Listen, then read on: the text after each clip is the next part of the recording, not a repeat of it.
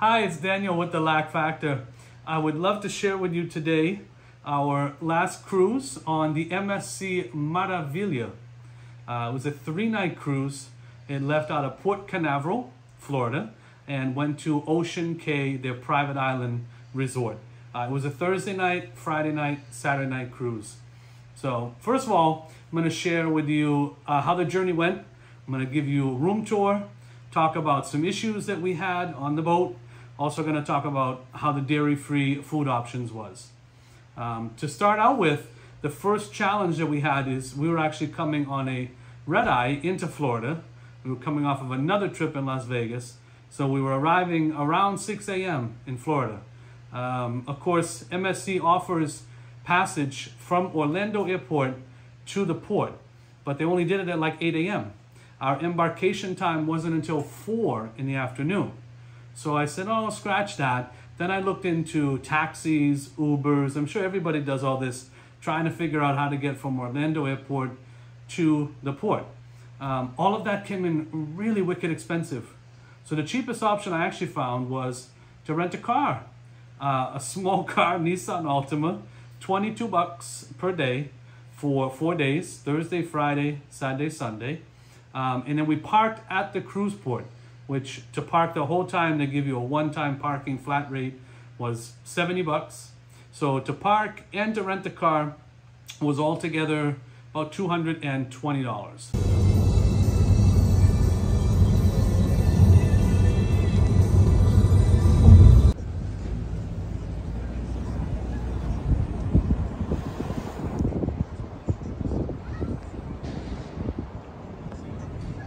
So we got the car all parked, we come out of the garage, and surprise, surprise, all these horror stories that I've been hearing about the lines and people waiting hours to get into the ship and to get on board. Sad to say, none of that happened for us. We literally went from the garage right onto the boat, and it was pretty much amazing. So here we are, all the horror stories about the lines that I've seen online. We are here, it is 3:30. We just arrived, got the bags, parked the car. Let's see how we do.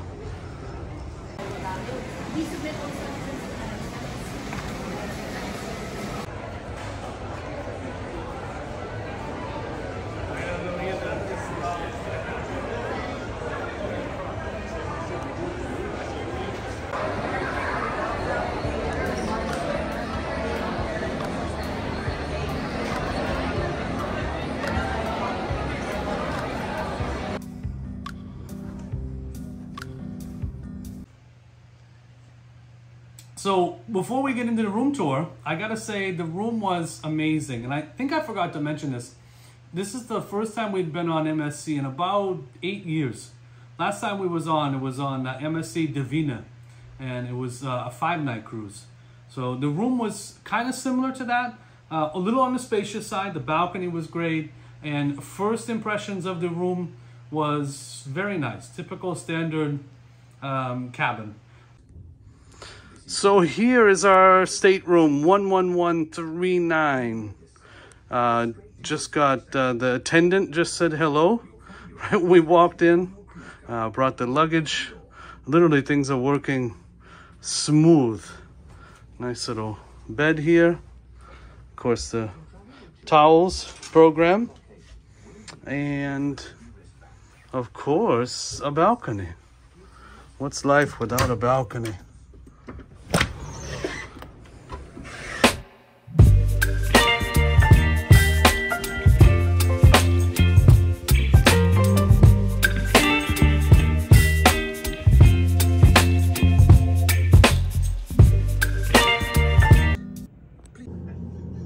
Alright, so coming into the bathroom. Here we are. Just need to check out the shower here. And I went ahead and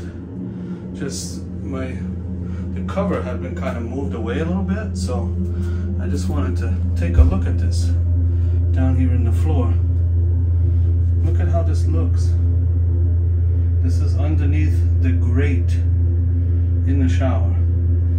I was really curious because there's this huge odor, and clearly can tell why.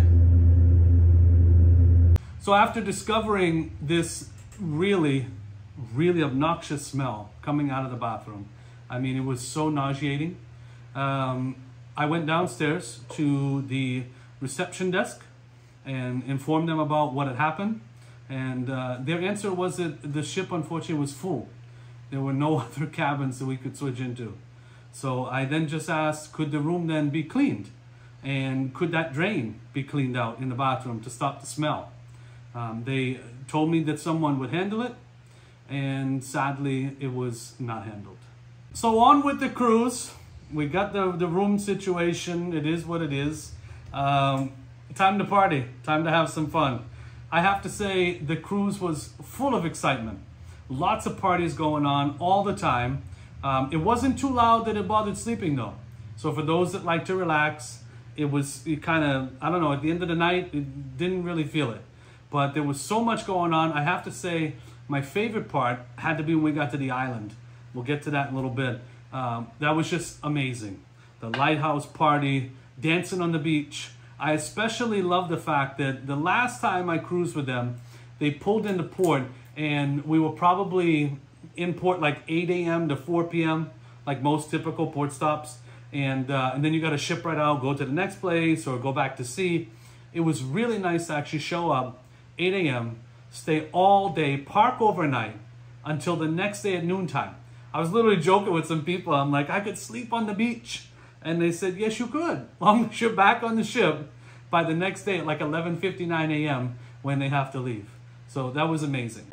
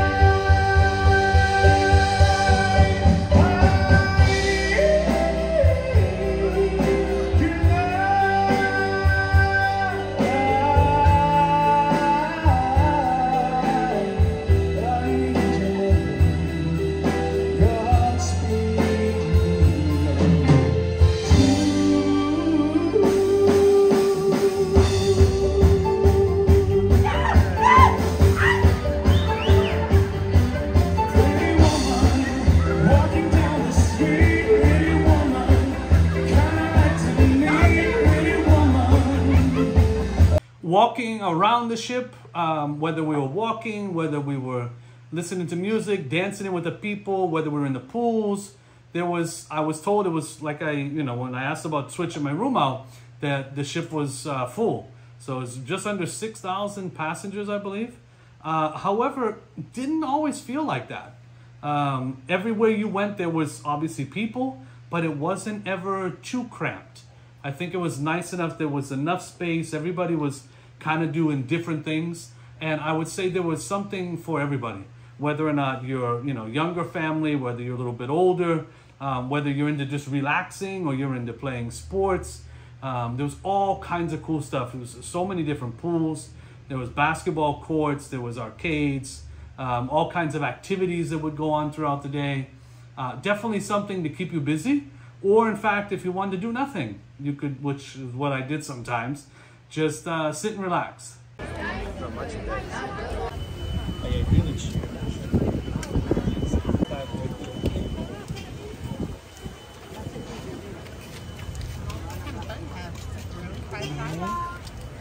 Obviously with 5,000 other people. Okay. Oh wow. New itineraries, I know they're starting a little less.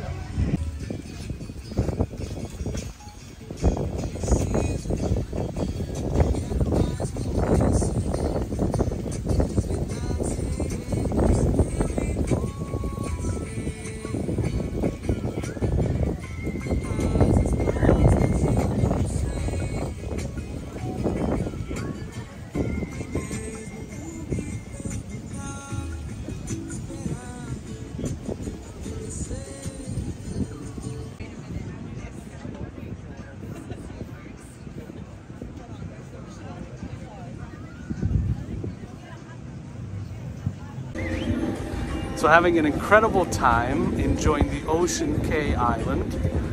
There is a couple of bars, nice drinks to have. There was tons of space on the beach to relax and to chill out. Definitely the 5,000 people on board did not come on the island right now. We are here all day, so you can come off and on as many times as you want. It's nice, you don't have to ride a tender boat. It is docked. However, we are going to go back on the ship now to get some lunch because unfortunately the lunch options here just do not work for us. Let's take a quick look at what they have available for lunch. So it is just cheeseburgers, pasta salad, hot dogs, and French fries. And I don't know about you, but I'm hungry. Swim around in this beautiful lagoon and the beautiful ocean and worked up an appetite. All right, just walking across this beautiful bridge at Ocean Cay. Check this out, just amazing, amazing views. Nice and sunny day. Water is just incredible, nice and clear. There's the lagoon right in here. Some jet skis coming through. Check this out, pretty cool.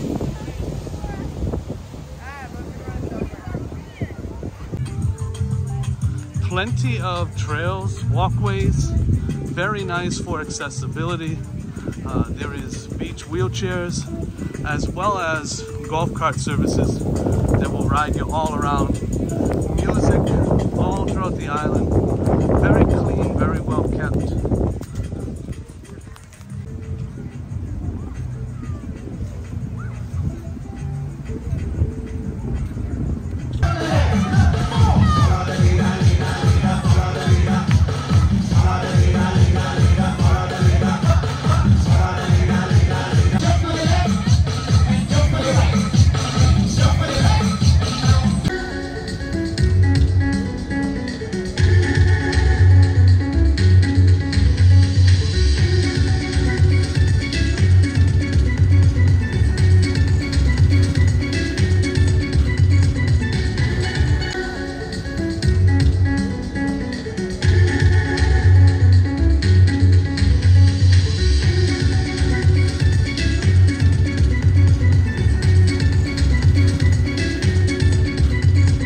So when it comes to dining, we actually, part of our room was booked under Aurea, A-U-R-E-A.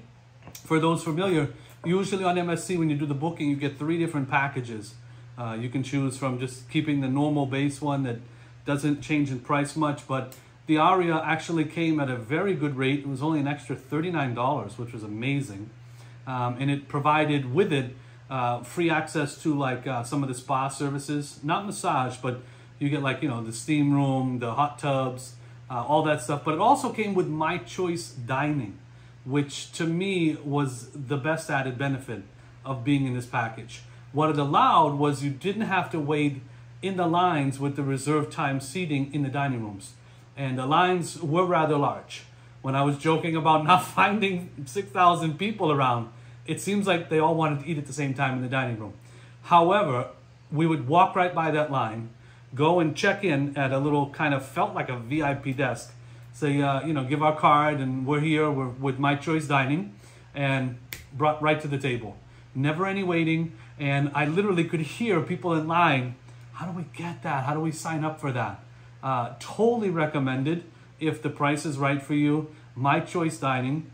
The only, you know, could be a downside to some people was that the part that we sat in the dining room was literally almost like VIP kind of empty. The regular section of the whole dining room was like bustling the whole time with people, and we were like waiting on hand and foot. There was at most, when we were there, My Choice Dining, probably 2 or 3 tables that were occupied. But I loved it, totally great.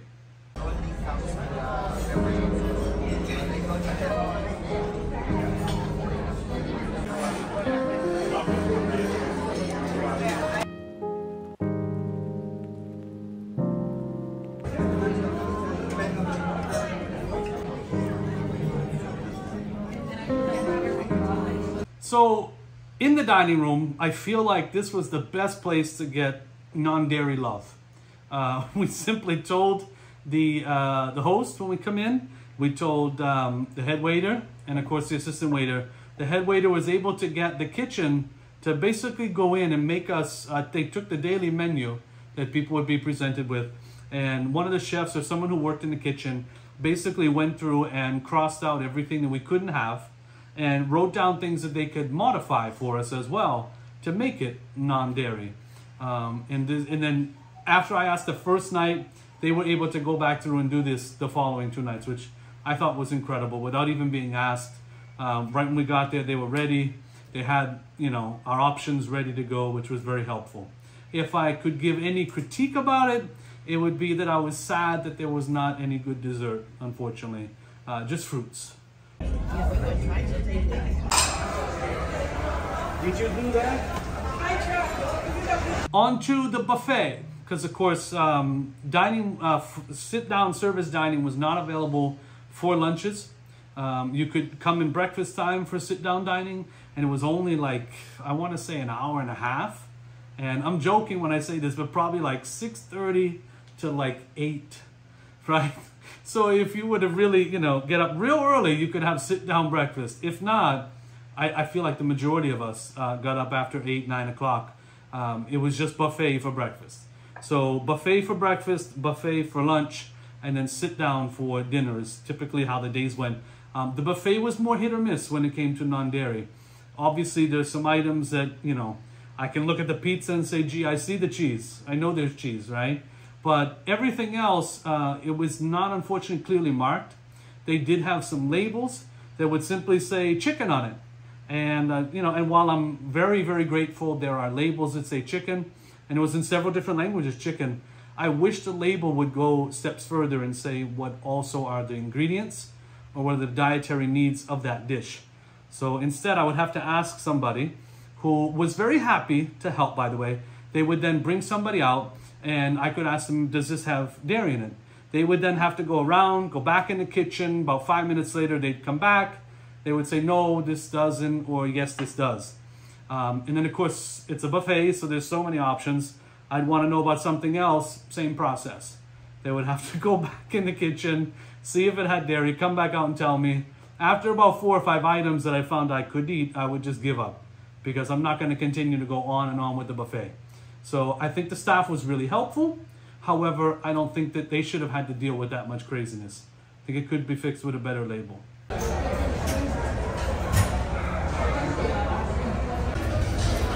I just love touring through the buffet, checking out all the cheese that I can't eat. I tell you though, it's always so clean. They have people cleaning like all day long. Tons of delicious breads. I don't know if these were just for sample. And there's my friend! Love that pork. They actually make that themselves. Love it. But anyway, it's very clean. People cleaning all day long. Here's some chicken, fish, and cabbage. Of course, all dairy-free. They were able to help us and get these options for us. And going on to the wonderful labels. They take so much space just saying what it is, but sadly no ingredients. Really looking for them to list the ingredients here. It can be so much of a help. These small cups were a bit of an annoyance. Had to put some scale up to it, but you can't get much. You got to go back up and take it again and again and again. But I tell you, sitting on the back of the ship, oh my goodness, what a great place to sit and eat and enjoy the water. Now, if you will allow me, I'd like to step on my soapbox for just a moment.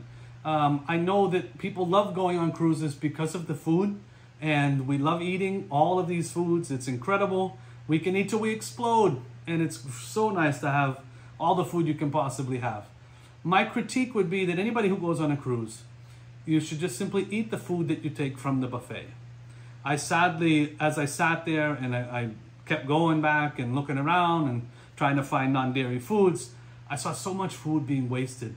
The staff was just incredible at cleaning things so efficiently because there's so many people always coming in and out. And again, the lines were not that long. You never really had to wait for a table. They'd be so great about cleaning, but you would see how much food was being wasted all the time. And it just makes you sad. Now, of course, I know some people might say, well, gee, I don't know how the food is. So I took it and then I couldn't eat it because I didn't like it. It was bad, so I had to throw it out. I get that to a point. But I'm just talking about there was just way too much excess waste that, for me, just made me kind of sad to see.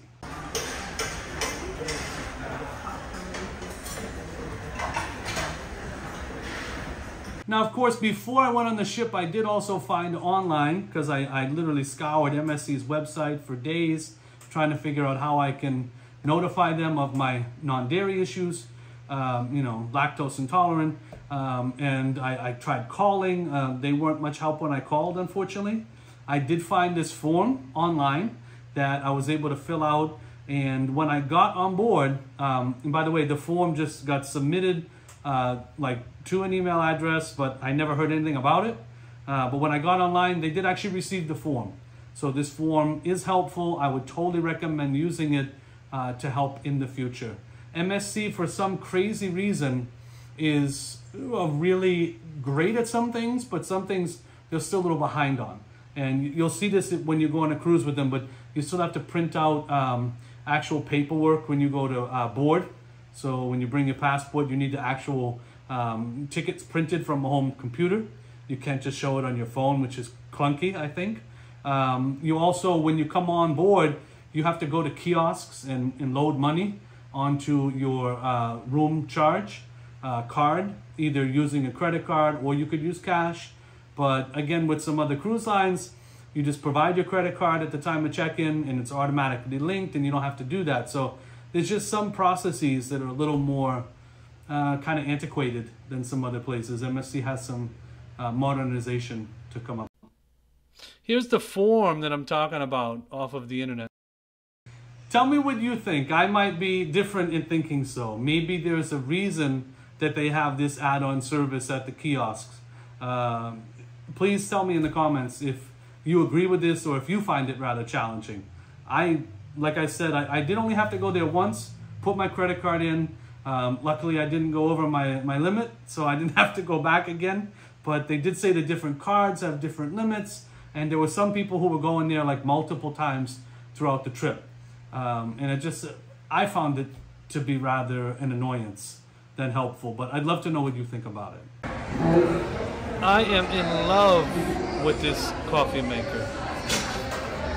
Closing thoughts. Did I have an incredible time on the ship?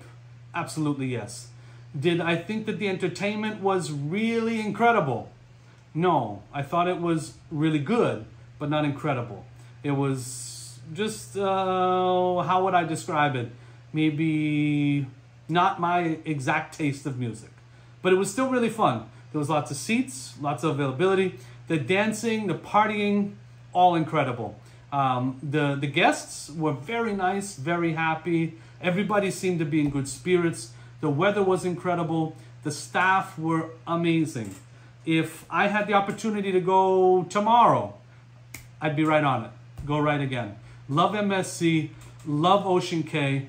Like I said last time I was there on Divina, several years ago, the island has developed a lot more. Really nice. You don't even need a tender boat. You just come right off the ship, right onto the island. Totally spaced out. Did not feel like anybody was on top of me. You could be inside the lagoon part in the middle, or you could be on the ocean side. Incredible. Love the service. Love the ship. Love going around. I think overall, it was much more positive than negative. Had a great experience. I wish the sewer drain didn't smell like that, but at the end of all things, it's just a wish. I also wish the labels were better on the buffet, and hopefully that will change in the future. But the food itself, the quality was good. I didn't get sick eating the food. I didn't feel like I got a milk infection when I got home. So these are all really good things. Totally recommend it. They didn't pay me to say that, and I would go on them again. Thanks for watching.